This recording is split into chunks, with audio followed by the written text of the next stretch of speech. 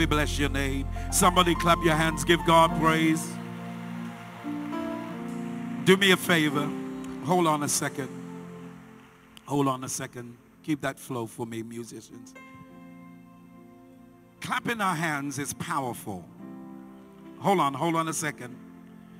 Here's the difference. When we go into a theater, when we go into to be entertained, and somebody does something we enjoy, we clap our hands. But the difference between when we come to church and clap our hands, the Bible commands us that we should clap our hands, all ye people, and the clapping should be associated with a shout. It says, clap your hands, all you people, and shout unto God with a voice of triumph. Hold on a minute. That means when I clap my hands and I shout, I'm declaring victory before I have it. You got it. Yeah. Declare it. Declare it. Declare it. Declare it. Hey! Hallelujah. Hallelujah. Hallelujah. Oh! Oh! Oh! Oh!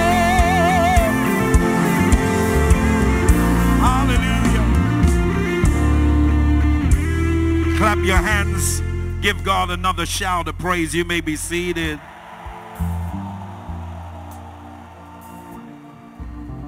Hallelujah. Thank you so much, Aretha. Thank you, Action Chapel Choir. Thank God for the great musicians and singers. You know you have a great group of singers, great singers and music. Come on, celebrate your own.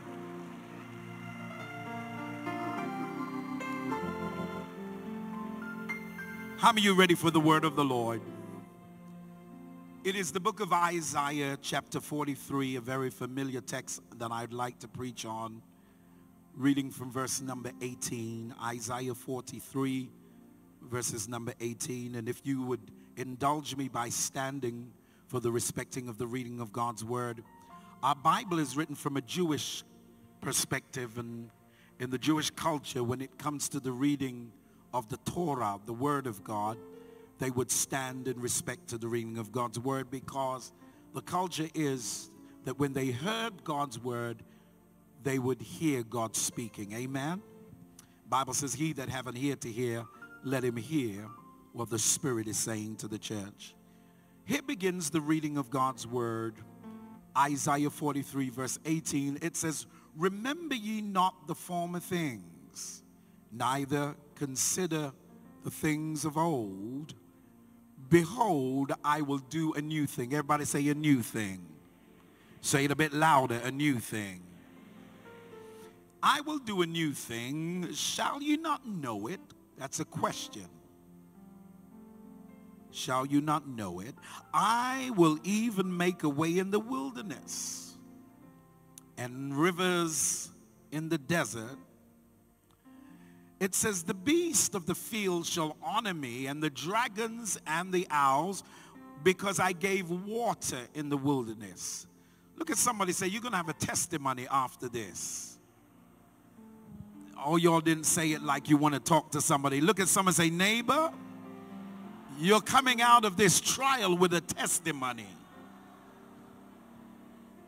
He says, I will make a way in the wilderness and rivers in the desert. Said, the beast of the field shall honor me, the dragons and the owls, because I give water in the wilderness and rivers in the desert to give drink to my people. Somebody say, my people. My people, my chosen. 21st verse and last. This people have I formed for myself. They shall show forth my praise. Someone say amen. Let us go back to verse number 18 for where I will take my topic. It says, remember ye not the former things, neither consider the things of old. Verse number 19. behold. That word behold means pay attention. Somebody say pay attention. I will do a new thing. I want to talk to you today on the subject, make room for the new. Look at somebody, say, neighbor, make room for the new. All right, this is what I want you to do this time. I want you to sound like a preacher. And I want you to look at your neighbor, because when you speak to your neighbor, you're speaking into their destiny and future. Because your seasons of weariness and tiredness is coming to an end. Let me talk to somebody who believes what I'm saying. What you've been waiting on is about to find you. Look at that neighbor, say, neighbor. Say like a preacher, neighbor, make room for the new. God is about to blow your mind. How many of you believe that? How many of you believe that? Father, I need you now to help me to articulate this word with great precision, great anointing. Let the words of my mouth and the meditation of my heart be acceptable. Give us a word that will change lives. Let burdens be removed. Let yokes be destroyed. In the name of Yeshua the Christ, the Son of the living God, we tell you thanks. Somebody say, in Jesus' name, amen. You may be seated. Make room for the new.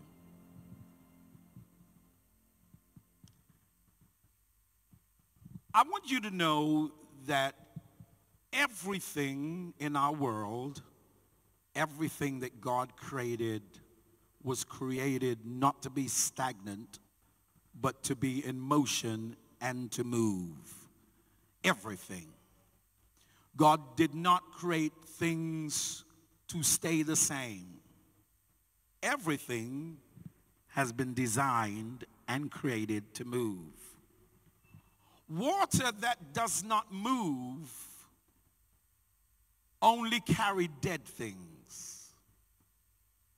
What causes water to move is there's something called currents, where we get the word currency. And even when we're dealing with money, money being held in one place makes it loses its value. What causes money to get strong is when it's passed on and it's moved on.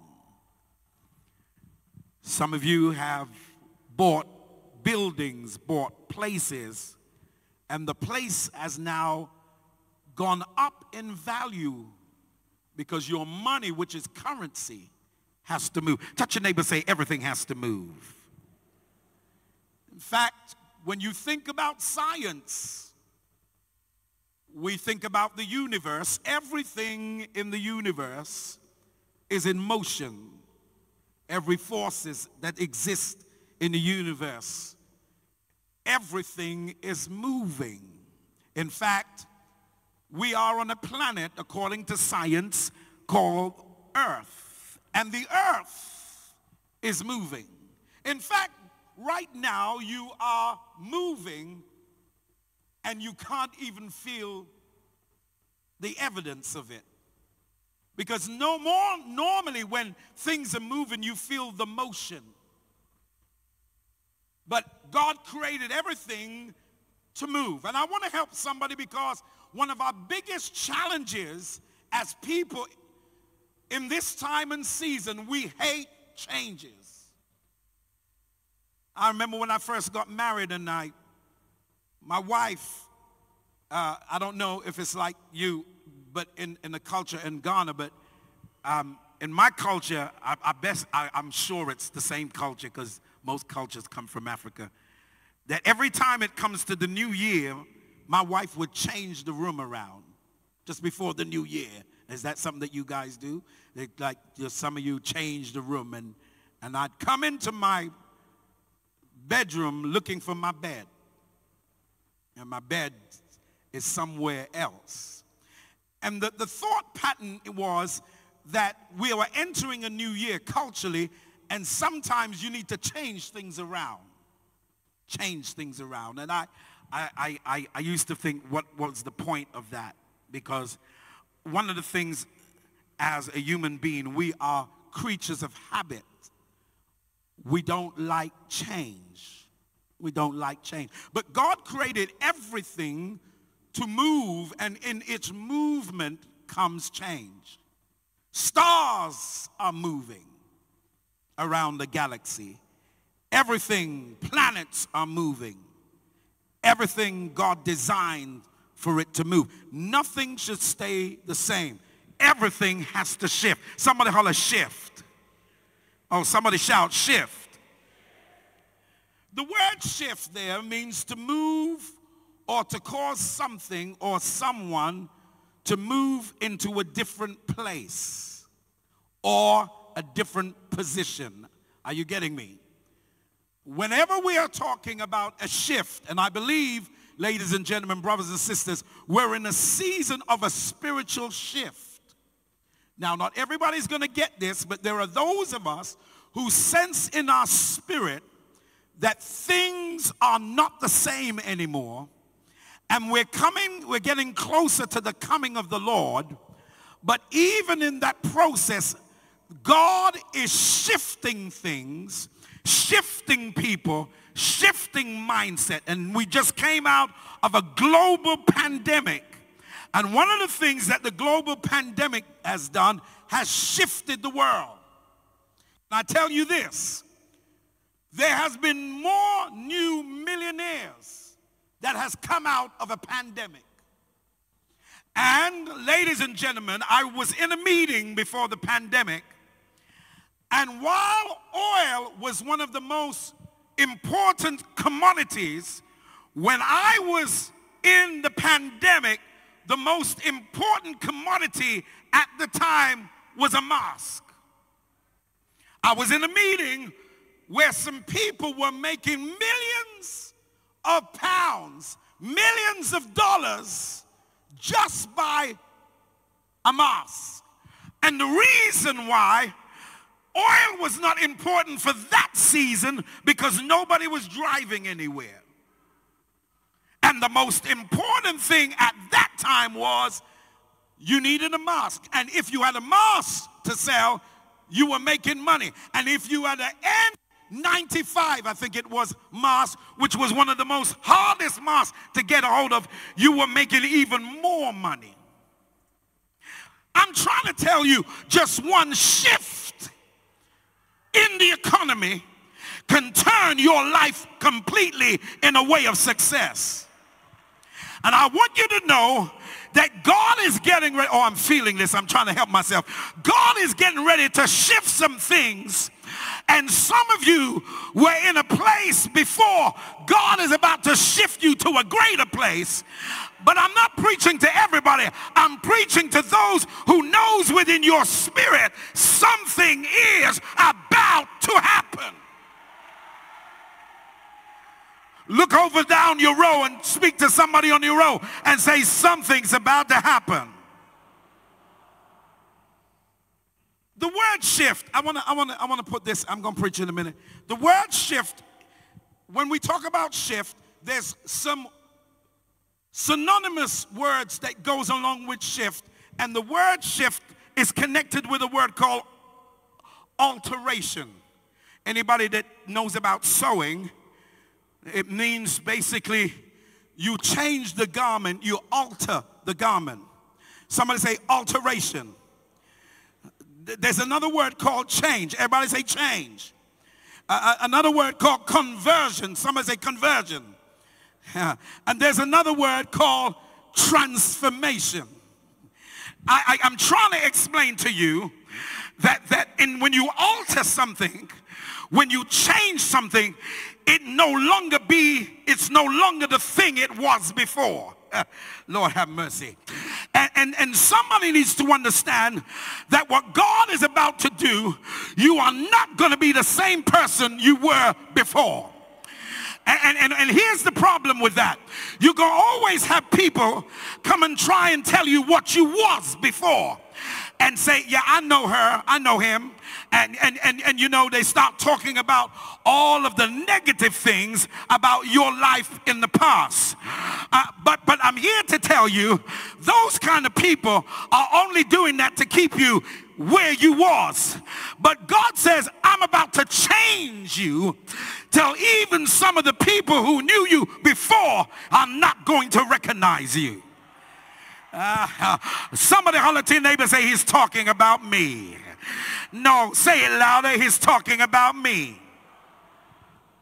Now, here's the problem that most of us have. We're creatures of habits. We don't like change. We don't like change. Touch your neighbor, say, honest, I don't like change. Change causes me to think differently. Change causes me to alter a lot. And but there is a side of me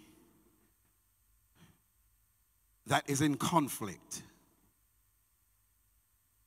I have a conflict with me. Can I talk to you? In case you didn't know, there's 3 of me. 3 of me. There's 3 of me. And all 3 of me is in conflict with me. Let me help you. The real me is a spirit. But then I have a soul, which is the seat of my emotions. And then I'm housed in a body.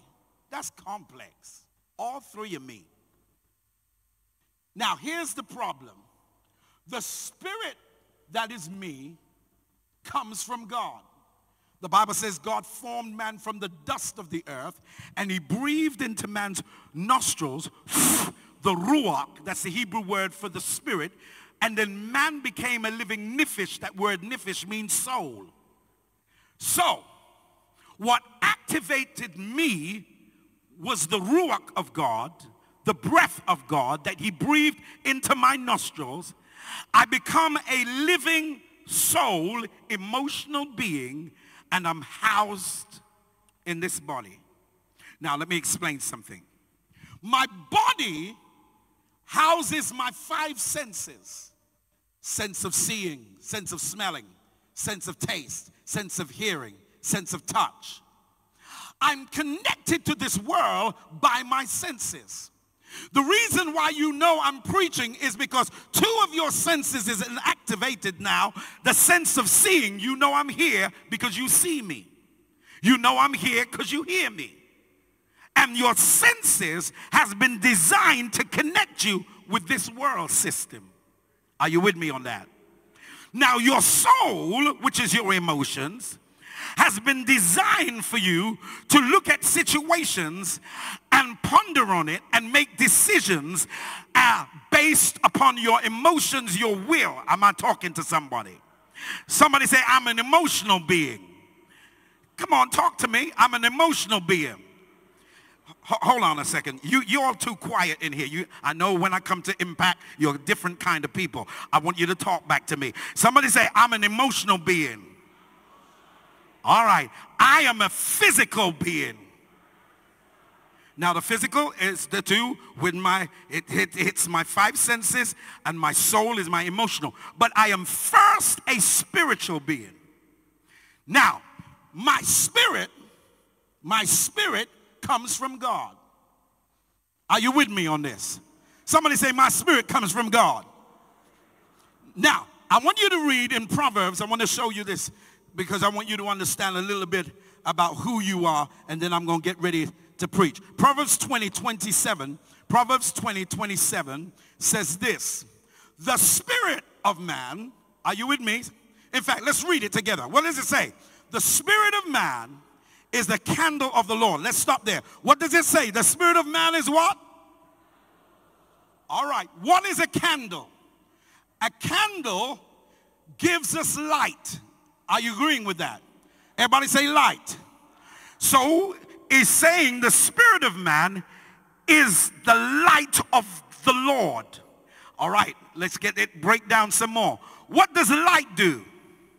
A light brings illumination it illuminates things, and illumination is where we get the word revelation. In fact, revelation is the Greek word apocalypse. It means to take the cover off and reveal that which was hidden.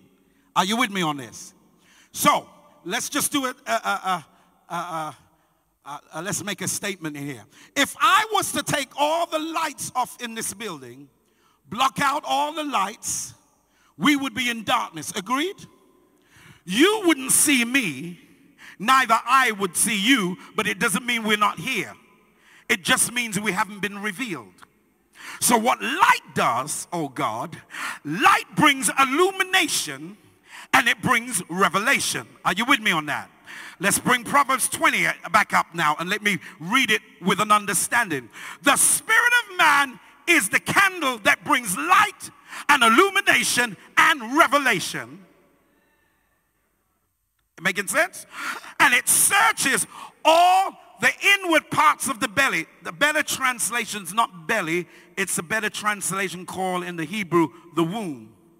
So what God does, and what does a womb does, ladies? It's the place of reproduction, right? God says, what I'm doing when I breathed myself into you, I gave you my light, my revelation, and my revelation has the ability to go into the reproductive system of your body and begin to give you things, oh Lord, here, that you thought you weren't qualified for. Let me preach it this way. What God is about to do in this season, for those of you that does not walk by your senses alone, but walk by the spirit that's in you, you're about to see things that others couldn't see. You're about to get things that others couldn't get. Why? Because you're not walking in your senses. You're walking by revelation. Somebody shout revelation. So now there's a conflict with me, with all three of me. Here's the conflict. My senses says I'm not qualified for this.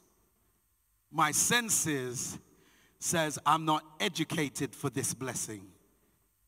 My emotions says you can't get it because nobody in your family had got it.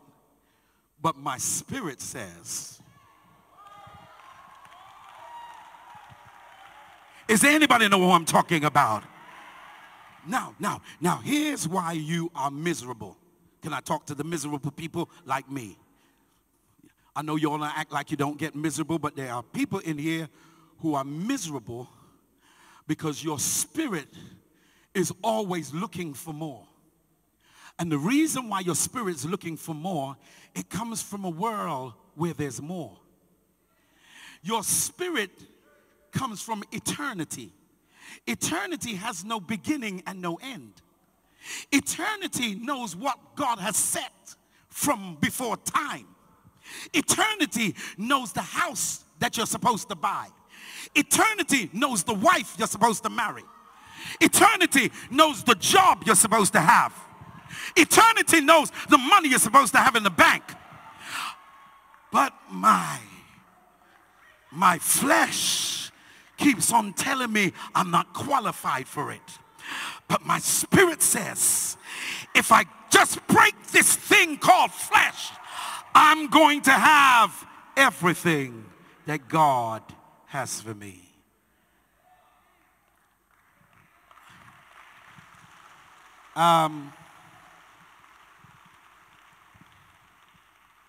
That was my introduction. Now I'm going to preach. My preaching ain't long. It's just my introduction. Takes a little while. Now it takes me to the text.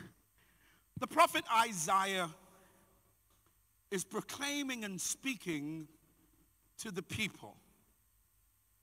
And the first thing he says, because he's trying to change the mindset, he starts off by saying to them prophetically, remember ye not the former things.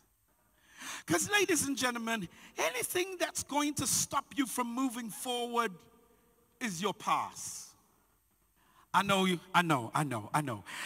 because there are people who the enemy sends your way when you're about to move into a progressive dimension.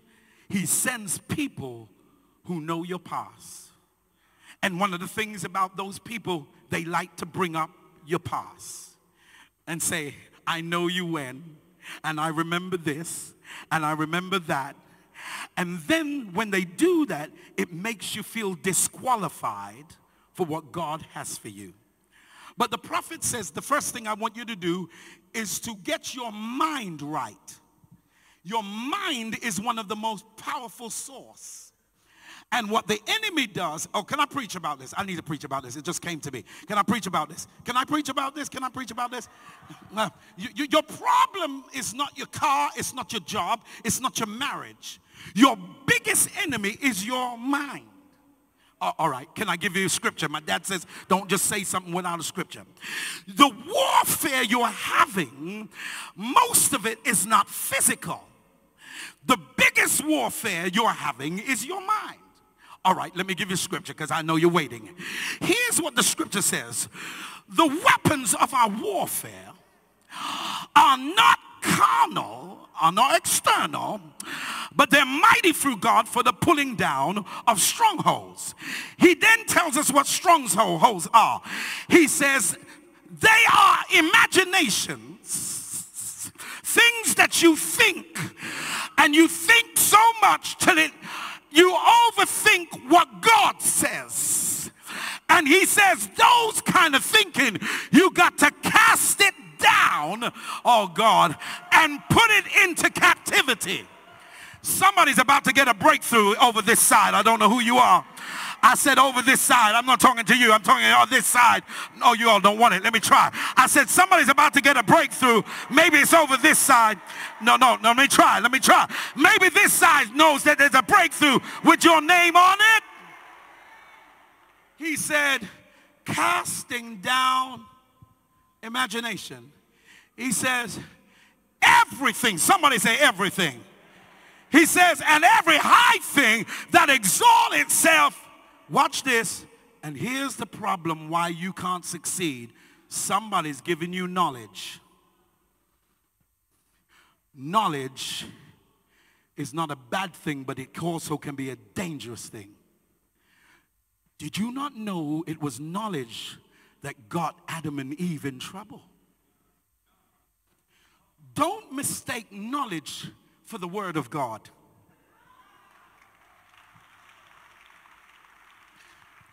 Some people have information about you, but they don't have the information of God's word over your life.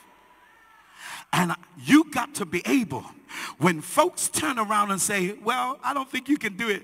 Look at your past. Look at your situation. You ain't educated enough. You ain't got the money to make it happen. You got to say, stop right there.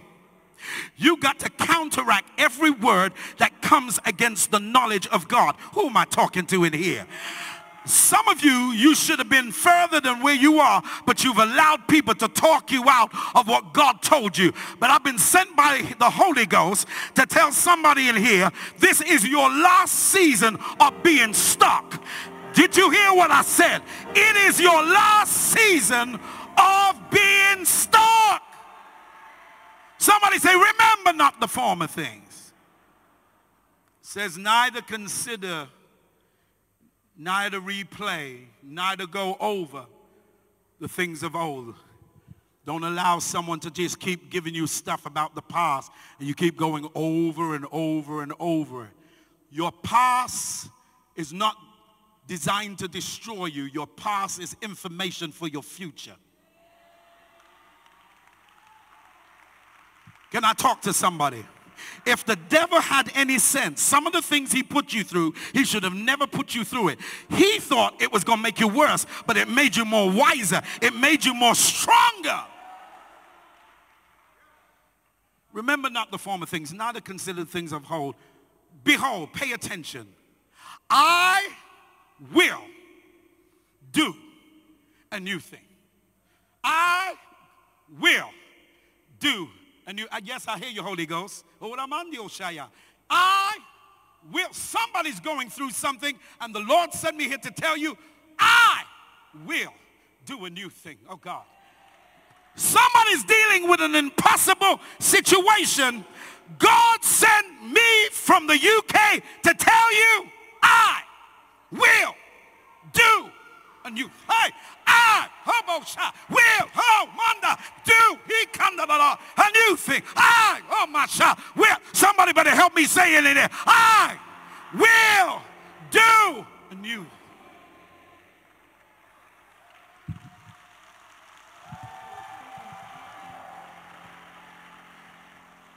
I will do a new thing. Somebody say, make room for the new. Say it a little bit louder. Say, make room for the new. He says, I will do a new thing. Watch this. Now, not tomorrow. Now, not next week. Now, not next month. Hallelujah. Now it shall spring forth. The word there, Bible is written from an agriculture perspective. So anytime you hear the word spring forth, it means a budding. It means a new season.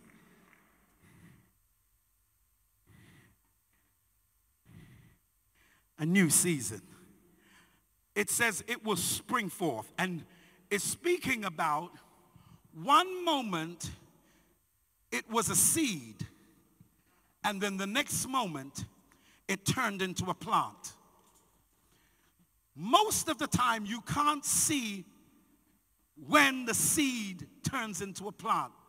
It looks like overnight what was nothing turned into something.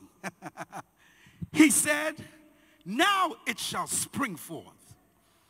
That word spring forth speaks of a suddenly blessing. I don't know who came for this. Somebody say suddenly.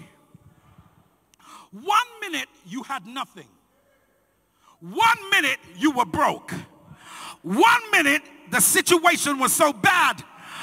But in a minute, from the minute, God turns the thing around. God told me to tell somebody in here, you're about to enter into your season of suddenly. No, for the person on the balcony and the back, I said, God says you're about to turn, come on choir, into your season of suddenly. Somebody shout suddenly. Suddenly means 1 minute I was in a situation, and in the next minute, my situation turned around for my good. Oh yeah, there's a few people got it. Yeah, she got it. Somebody didn't understand. What you didn't understand, when I said turn around for your good, you should have got up and turned around, because God is turning your home, turning your family, turning your situation. God is. Somebody shout, turn it around, God. Be seated. I'm almost done. He said, it shall spring forth. It's going to be a suddenly. Anytime you reach a season of suddenly, you got to look at the book of Acts. Because in the book of Acts, they were in prison, and then suddenly there came a sound, and the foundation began to shake, and then doors that were closed. No, gates that were closed. Prison, your days of being in prison is over. People tried to lock you in and tried to stop you. You will not be stopped in this season, because a suddenly just happened in the house. And I need about 1,000 people to scream and shout like you lost your mind. A suddenly is in the house. Can I preach? So the Bible says that behold, I'll do a new thing. It's a spring forth. And then he says, shall you not know it? Because before God does something, there has to be recognition. And God told me, I don't want people to recognize by their flesh what's going on. You got to recognize by your spirit. And some of you don't understand why you're in a warfare. Because the demonic world don't want you to step in to what God has for you. But God told me to tell you, it's already done. Weeping may endure for a night, but joy is coming.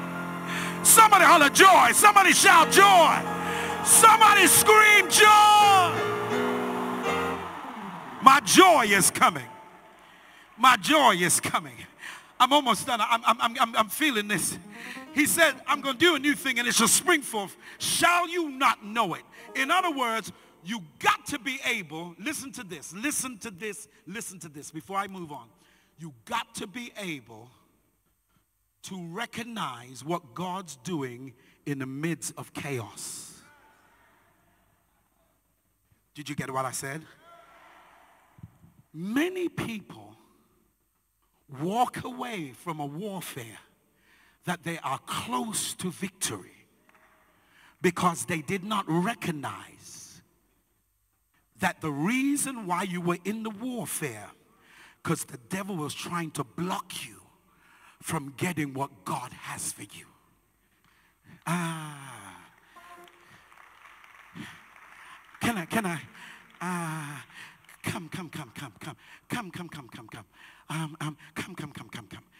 Come over here. Let me just, sometimes people have to see this visually. This is you. This is you. God's given you a mandate. God's given you a word. But you're not the adversary, I'm just saying.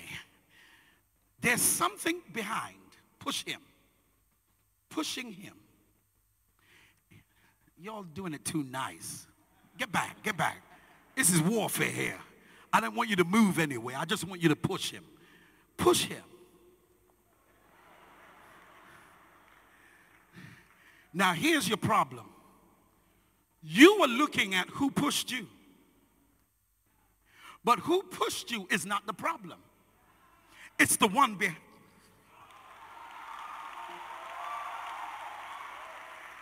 And your problem is you have not learned to see from a spiritual perspective that what you're going through is not the person. You are fighting people when you're supposed to be fighting the devil. You're not the devil. You're the man of God. Are you listening to me? You can go back to your seat.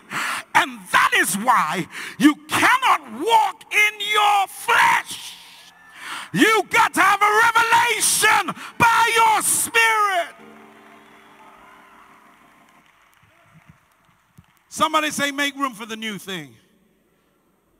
I'm done now. Here's this. He said, I'm about to give you a new thing. It shall spring forth. You shall know it.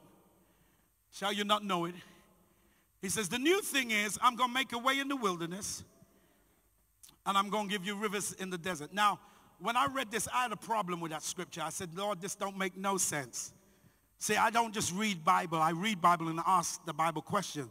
I said, God, this verse makes no sense. You say you're going to make a way in the wilderness. You're going to give rivers in the desert. I said, God, what makes a wilderness, you can't find your way. You can't call it a wilderness if you can find your way.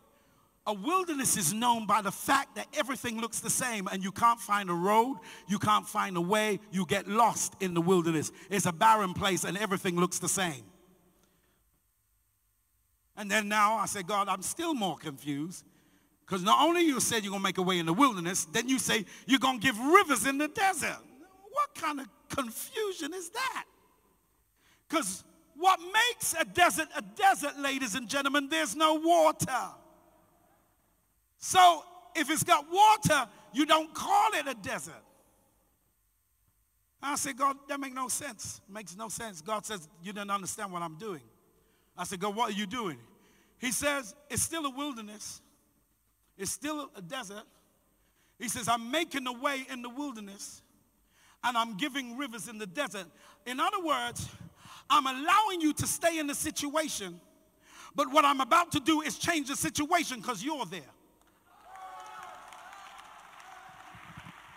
He said, it's still a wilderness, but I'm going to make a way in the wilderness for you. I'm going to allow you to be in the desert, but I'm going to give you water to drink in the desert. Can I talk to somebody in here? God is not going to always take you out of a situation, but God's going to change the situation because you're there. He said, oh, manda, oh, shayalamando. Says, we're going to pray in a minute. Because I tell you, what was waiting on you is about to find you. Let me try that again. I said, we're going to pray because what was hovering, you know, there are prayers that you've been praying that has been incubated in the heavens and waiting for time and moments for things to be released. And it takes one word. It just takes one word that has been released from heaven that will burst open your blessings that some of you have been waiting on for 10 years. And God sent me here to tell you, as you open up your mouth, as you begin to scream and say it, your breakthrough's on the way.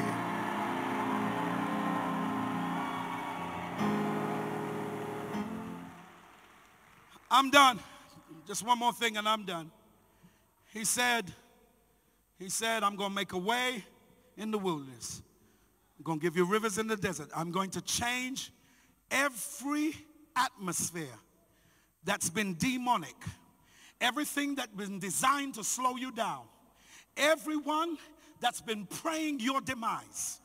God says, I'm going to give you a table that's spread in the presence of your enemies. Your enemies are going to wish they never troubled you. Oh God, who am I talking to? I feel like somebody's going to get a breakthrough. I hear the Lord say somebody ought to do a radical praise in here, because he says your radical praise is going to break through your breakthrough. Your radical praise. Somebody at the back, shout like it's over. Shout like it's done. Shout like it's happening. Now here, and I'm concluding. He says, after I've made a way in the wilderness, after I've given rivers in the desert, here's what he said. This people have I formed for myself. Who are the people he's talking about?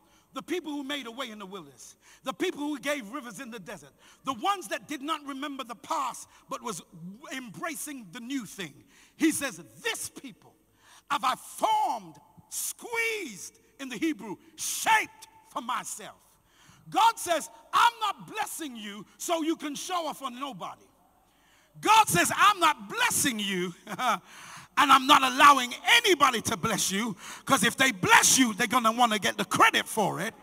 So God said, this blessing is coming straight from me, Lord. Lord, have mercy. Lord, have mercy. Lord, where's the praises? Where's the praises? Where's the praises? Where's the praises? Where's the praises? Where is the praises? Where is?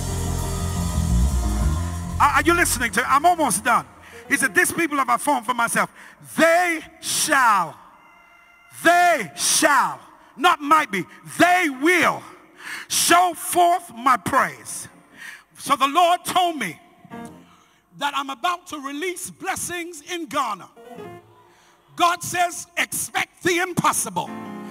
He says, I'm about to do exceedingly, abundantly. Where's my church? Where's my church? I feel it in here.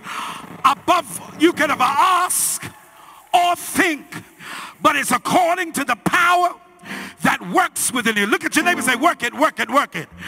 Say it to somebody. Say, work it, work it, work it. Say, work that power, work that power. He said, now listen to this. He said, this people have I formed for myself. They shall, not might be, shall show forth my praise. God said, I want you to praise me before I do it. He says, I want you to shout before I do it. Yeah!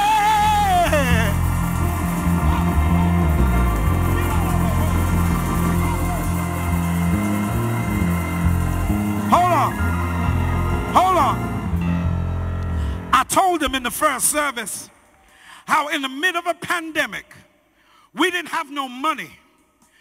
And people weren't even coming out to church. And there was a building I wanted to buy. And I didn't have the money for the building. I told them, I'm giving you the short version because I got something to add to it. And when I wanted to get the building, I didn't have the money.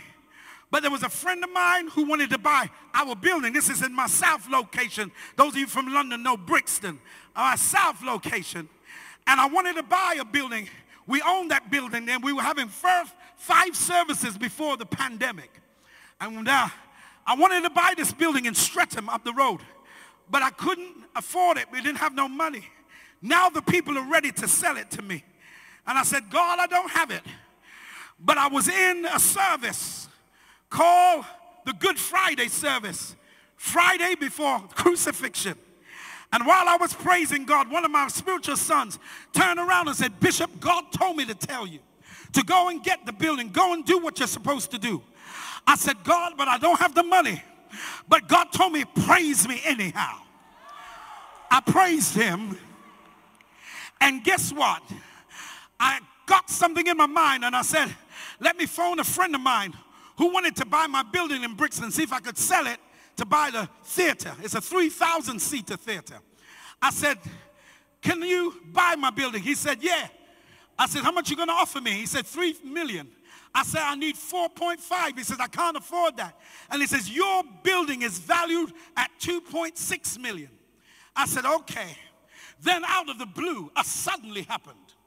A person who was a developer all around me picked up the phone and said, I heard you're trying to sell your building and I want it. I said, okay. He said, how much you want? I said, how much you want to give me? He said, how much you want? You got to know how to negotiate. He said, how much you want? I said, how much you going to give me? And then he said, all right, I'll give you $3 million. I said, no, I've got $3 million already. He said, but your building ain't worth $3 million. I said, well, if you don't want it, he said, I said, I want 4.5. I want $4 million to buy it cash and $500 to do all of the legal work. And he looked at me and says, it's not worth it that. And I said, okay, bye-bye. And he went, wait. I said, well, you going to buy it? He said, yes. Yeah. He said to me, I said, have you got money? I want to see proof of funds. He showed me, he said, you're going to show me proof of funds. And I said, look at God, I'm going to buy this building cash. And then I said, wait a minute. I said, you're going to buy my building for $4.5 million, but I want you to allow me to stay in the building, my building, which is your building, for 2 years, free. He said, you're joking, no way. I said, yes, I want to stay in there for 2 years. And I could see some of the people that was with me from my church looking at me thinking, Bishop, you're going too far. I said, I want to stay in there for 2 years. He says, well, no, I said, hold on a second. I said, let me tell you something. And those of you, if you're in the UK, you would understand that, Bishop, who's in the legal, you would understand what I'm talking about. When you buy a building, okay, and it's empty, in the UK, squatters come in, and these are people who take over buildings, and it takes you 3 months to get them out. You have to go to court to get them out and pay a whole lot of money. I said to him, 3 months you're going to be waiting for planning permission or zoning, whatever you call it in Ghana. I said, let me stay in the building for 2 years because I will look after the building. And no squatters will come in. And it's going to take you 2 years to get your planning. At least you got someone looking after you. He looked at me and says, oh yeah, that's a good idea. Ladies and gentlemen, we've been in there for a year, and July will be 2 years since I've been in the building. We're getting ready to move into our big auditorium. Oh, God.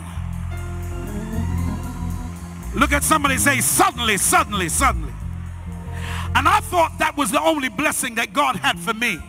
But a couple of years ago, I bought some land in the heart of London in the midst of what you call a recession. I bought 24 acres of land. And ladies and gentlemen, I can't give you the whole story, but I was trying to build a school. I was trying to build all kinds of stuff.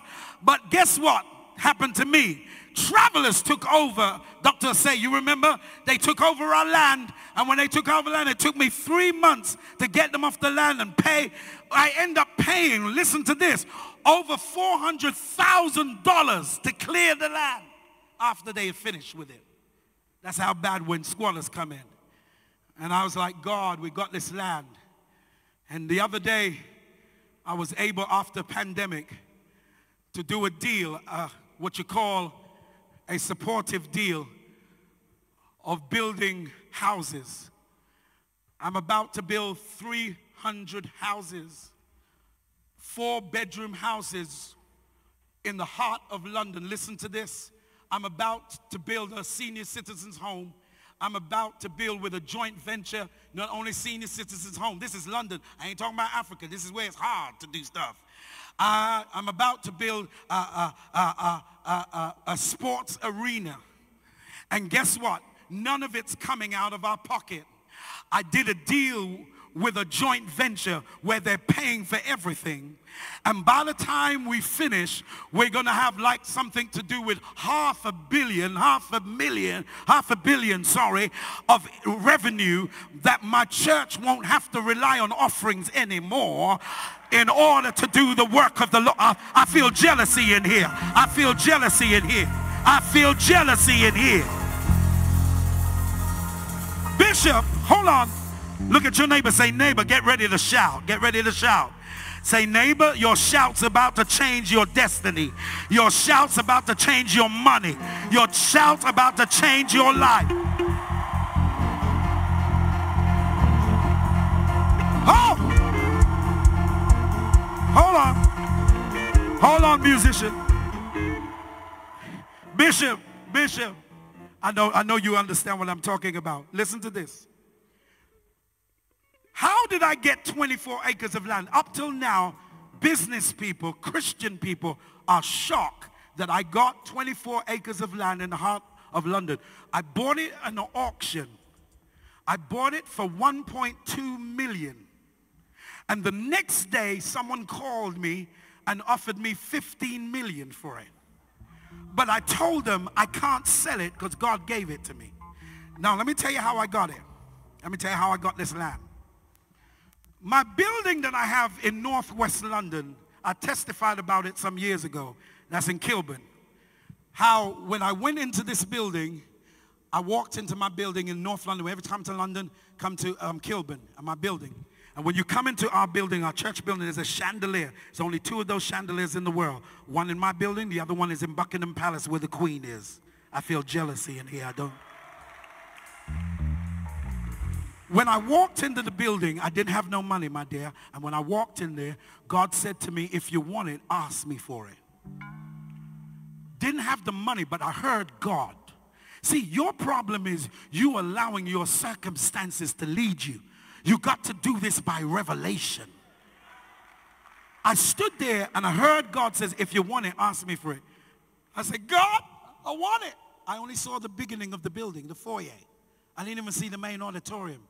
When I got into the auditorium, it's a 4,000-seater auditorium. I'm walking, I'm looking, and I'm saying, and I heard the devil said to me, when I said, God said to me, in fact, it was the devil spoke first. The devil said to me, John, there's no way you're going to get this building. This is what the devil said to me. Number one, you're black. Like I didn't know I was black. The devil's so stupid. Oh, my God, I found out I'm black. He tell me I'm not going to get it because I'm black. And he says another reason why you aren't going to get it, there's no way they're going to give a church a building like this. But in the midst of it, I heard God says, if you want it, ask me for it. And I said, God, I want it. We own that building already from 2007. Now watch this. After I bought that building in 2007, I went on the 24 acres of land. And they were selling it in an auction. I took off my shoes, off my feet, and I walked on the land. Because God says, everywhere the sole of your foot shall tread, I'm about to give it. Somebody's about to get something in here. Somebody don't realize your life is about to change today. I'm here for somebody. So I walked up and down the land. ladies and gentlemen. And when I walked up and down the land with my feet, I then said, hey, God. Excuse me, this is how me and the Lord were speaking. I say, hey, God, come here. I'm talking about the God that spoke to me at the Kilburn Theater. You asked me if I wanted that theater. This time, I'm not waiting for you to ask me. I want this land. It was a Sunday afternoon. I got to church in the evening. And when I got to church in the evening, I told the church, I just came from seeing 24 acres of land that I'm getting ready to buy. And I believe God told me, if you praise me, I'm going to give you that land. I told the church, I told you the last time we praised, we got a 4,000-seater. Now, when you praise, I'm about to give you a 24 acres of land. That's the land that I'm building, and I'm going to end up with £500 million of money for the ministry. The Lord told me to tell somebody he's about to do a suddenly, but hold on. Are you ready? You better play this thing fast. I feel a shout. Look at your neighbor. Say, neighbor. Say to your neighbor, neighbor, if you don't want nothing, stay sitting down, keep your mouth closed, but I'm going to shout till I get everything.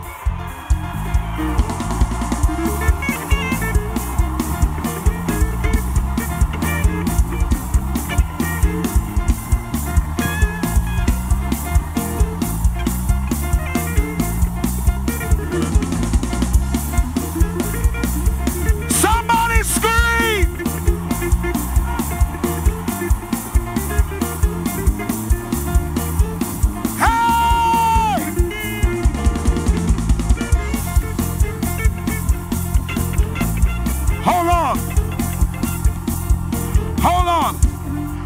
Hold on. Look at your neighbor. Say, neighbor. Say, neighbor. Say it like a preacher. Say, neighbor. Make room for the new thing. God is about to do something new. God, scream like you lost your mind. Shout. Shout.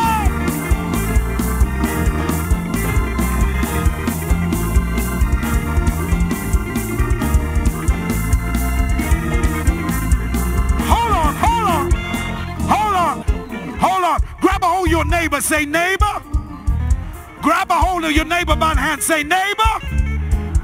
If you believe God, before the year ends, what you've been waiting on God for, it's going to manifest. Make room. Make room for the new. Now shout again.